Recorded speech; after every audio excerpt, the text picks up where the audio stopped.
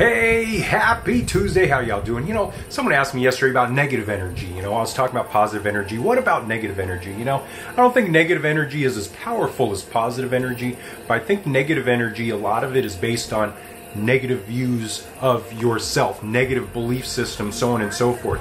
If you've got very negative belief systems, if you're filled with shame, if you're filled with, you know, a lot of people out there just expect bad stuff to happen in their life. You know, they just expect it. They open the door to that. Now, I'm not saying bad stuff only happens to people and it's their own fault and yada yada because they believe that. I'm not saying that. I got to keep this stuff short, so I can't get into the details. So I'm not saying that at all. Stuff happens. Bad stuff happens, but I think a lot of people that are affected by negative energy have a lot of negative belief systems that they got going on. And I was there at one time. I had very negative views of myself. I had very negative views of my life, very negative views of what would happen in my life. I had a lot of shame and stuff. I felt I deserved bad stuff, so on and so forth. And that kind of opens you up to negative stuff happening in your life. Now it's completely different. Now I believe good stuff to happen, and I see it happen.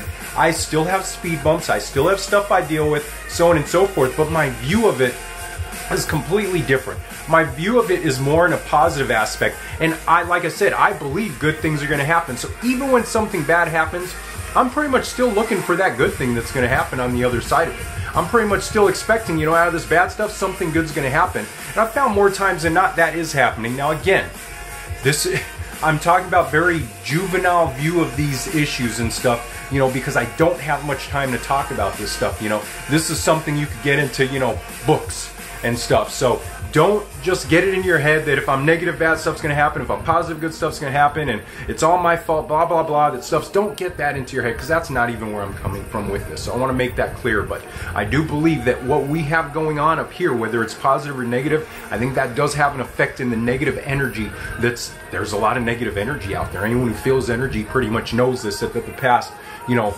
5, 6, 7 years, you felt it. You know you have. So just something to think about. Have an awesome Tuesday. Like I said, I got to keep this stuff short. I can't go too long.